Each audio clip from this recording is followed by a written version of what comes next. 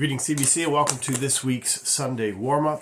Again, as always, this video is for that purpose, for us to come together, prepare ahead of time so I can give you what scriptures that we're going to be looking at this Sunday and give you some space to be able to read them, study them, pray about them, mark them in your Bibles. Similar to last week, we're not going to turn to a lot of extra references this week, so really kind of focusing in on one section of scripture, but it gives you an opportunity to really prepare ahead of time and spend some time, again, even preparing notes, preparing your own sermon outline, certainly, like I said, praying about the text ahead of time. I always appreciate your prayers for me and our time together as we hear the Word of God together. Again, always a challenge to consider little things like going to bed early on a Saturday night, waking up early on a Sunday morning, reading the text before you come. Again, I think I've already said it, but marking the passage ahead of time, spending some time this week talking with somebody else from CBC, another Christian that you know, somebody that you share in Bible study with, somebody that you have other kinds of conversations with, but maybe wrap in a conversation about what passage we're going to be looking at this week, Revelation 4 and 5. So for this Sunday, we're going to be looking at Revelation 4 and 5. Let me quickly just kind of talk to you about what we're doing. So this week and next week, I want to share about a bit of some individual research study that our church or myself have been a part of. This week is sharing and giving some updates and some findings of the group that worked together on something called the regulative principle.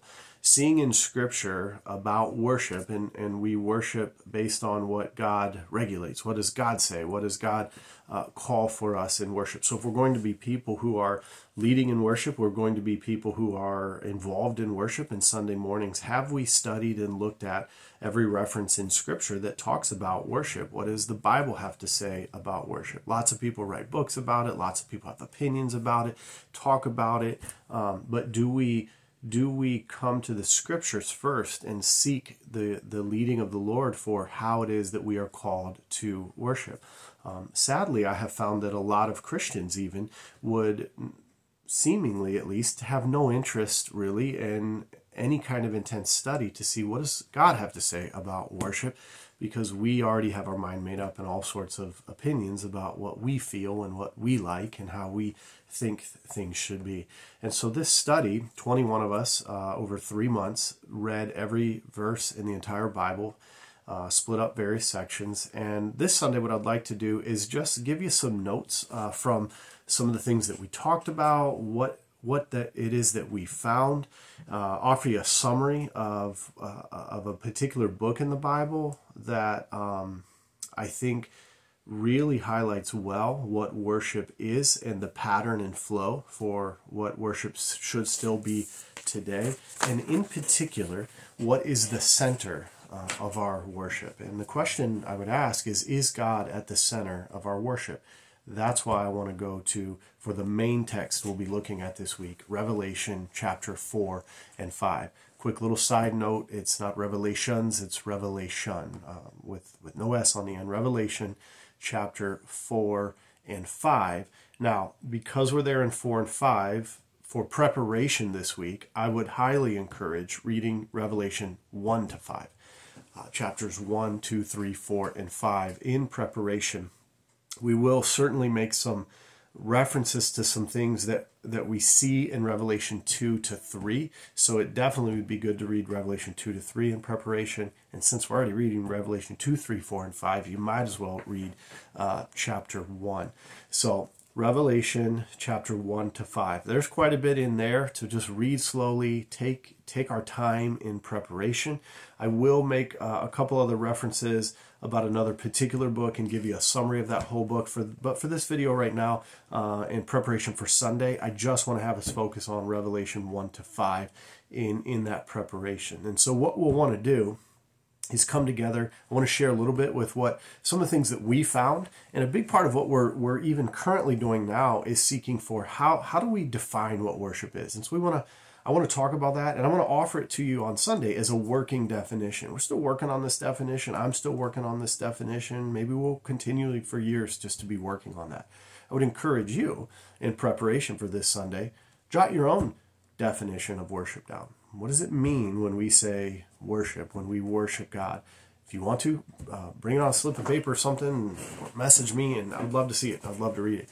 So work on that, of a definition of worship. We'll talk about that. We'll talk about what is it does Scripture regulate for worship? What does God have to say about worship?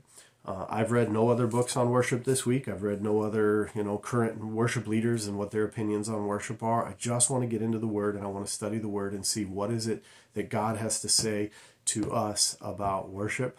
And I believe the results are fascinating. They're absolutely fascinating. Well, I got you here real quick. Let me, I'm going to find the date. Let me just let you know, since we're into February already, on Wednesday, February 22nd. Yeah, I wanted to make sure I had the right date. Wednesday, February the 22nd at 6 o'clock.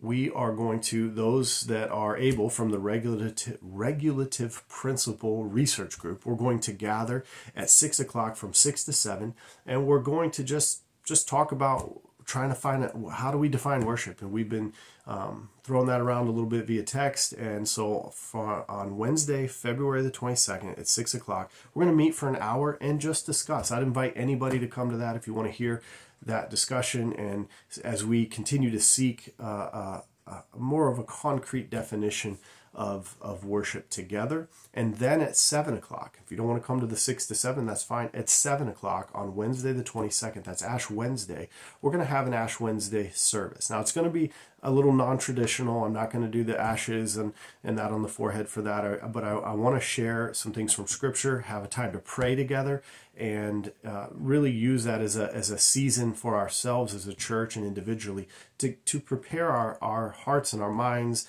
as we journey up through Easter. Ash Wednesday marks the beginning of the Lenten season, where you journey to the cross and leading up to Easter Sunday. And so Wednesday, February 22nd, from 6 to 7 o'clock, the Regulative Principle Group will be discussing a definition of worship from 6 to 7, and then 7 to 8, we will have an Ash Wednesday service together where we focus on some Scripture and pray together and preparing ourselves for this upcoming Easter season.